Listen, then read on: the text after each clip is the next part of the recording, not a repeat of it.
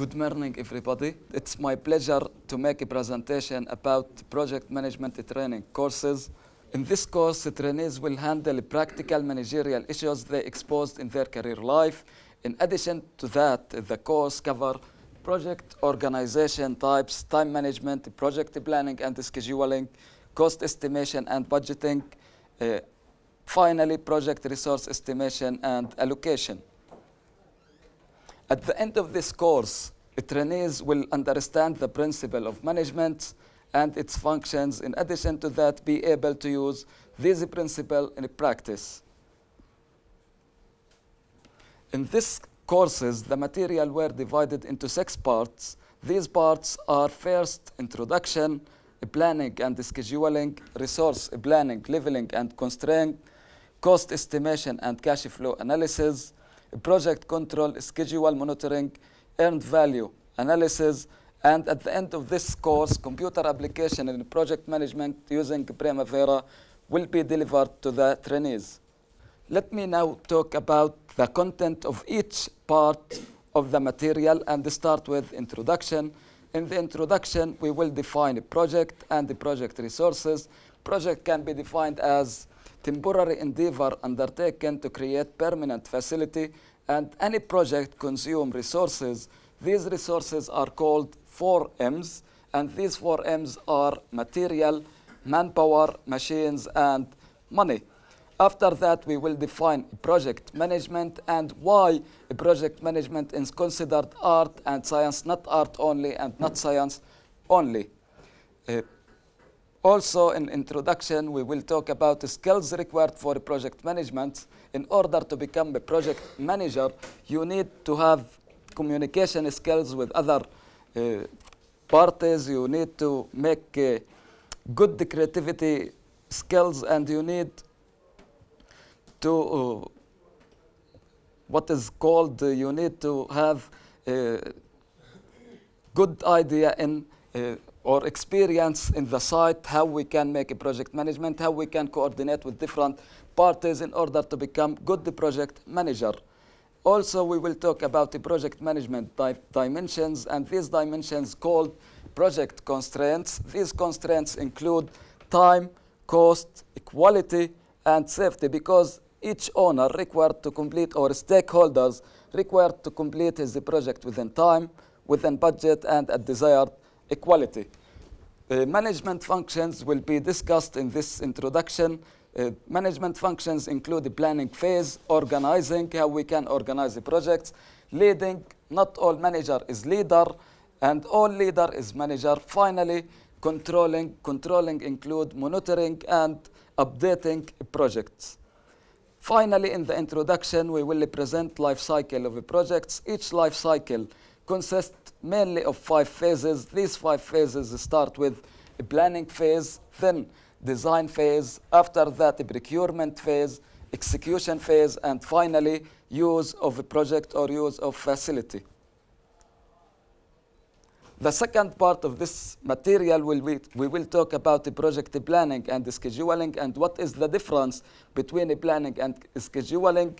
A planning will answer many questions: why, who, whom, when, and so on.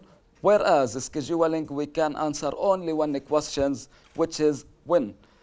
After that, we will present steps for scheduling projects. The first step for scheduling projects: determine activity list, then identify relationship between activities and determine activity duration. Activity duration can be obtained through dividing a quantity of any item by a productivity to get the duration either by an hour or by days. Usually, activity duration given as days. After that, scheduling techniques using either bar chart or CPM, especially a precedence diagramming method, which is more common today, and most of the software deal with the precedence diagram, will be considered, and how we can draw this network and make calculations in this network. Network calculations include many values that need to be determined. These values are early start. Early start means earliest time an activity can start. early finish, earliest time an activity can finish, latest time an activity can start without delaying the project, late finish, latest time an activity can finish without delaying the projects, and we need to determine the float times. The float times, amount of time you can delay any activity in the projects without delaying the projects or without delaying succeeding activities. Finally, type of constraints should be considered when making scheduling, because these of all constraints can lead to extend a duration of a project. For example, one of these constraints, financial constraints. If we make two activities at the same time and we don't have enough money to perform these two activities simultaneously, then we need to postpone one of these activities in order to make all activity within budget available. Then we talk about resource management. In the resource management, we talk or we display resource allocation, how we can allocate different resources for each activity. And these different resources include, as said before, labor, material, equipment, and money. And how we can draw what is called resource histogram or resource profile.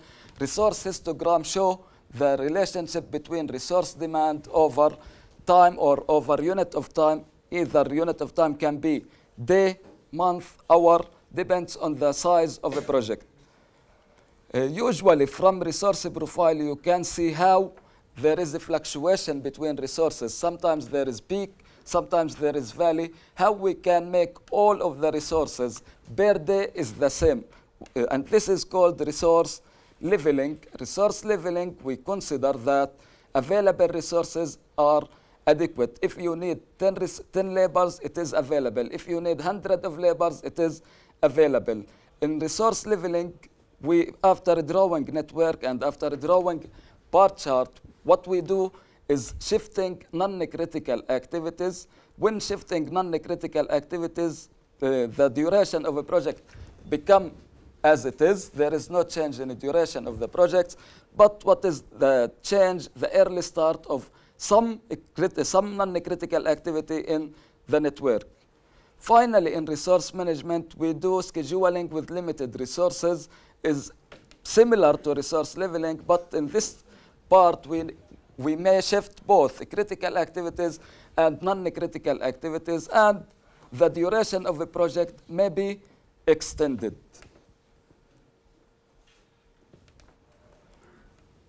In cost estimation part and the cash flow analysis, we will present cost estimation technique. There are 3 techniques that we considered.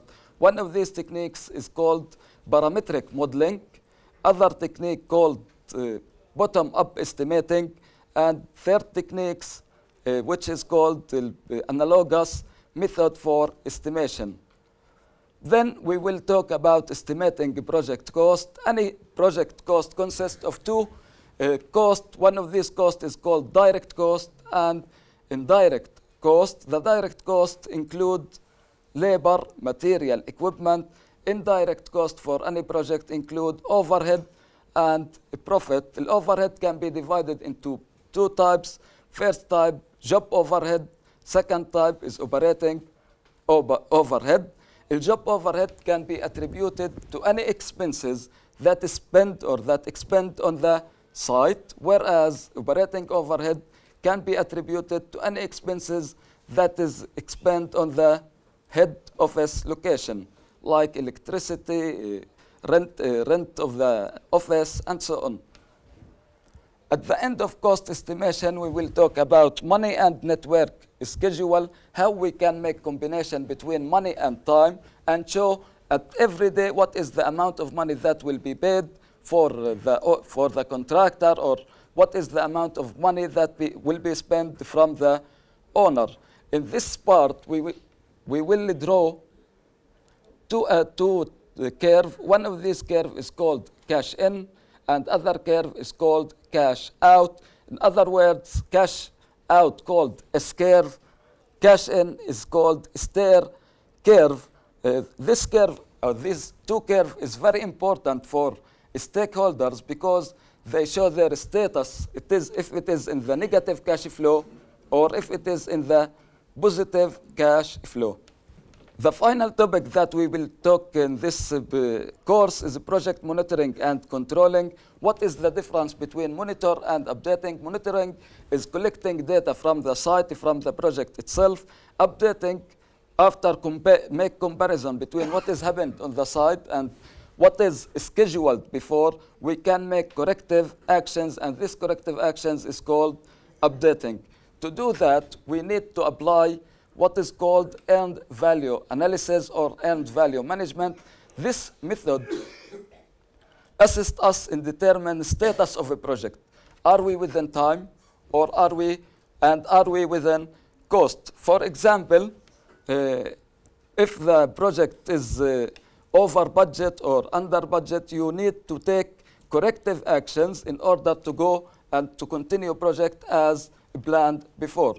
To perform this analysis method, we need to determine three values, and these three values are budgeted cost of work schedule or planned value, budgeted cost of work performed or earned value, actual cost of work performed or actual cost. After calculating these three values, we need to determine two other important values.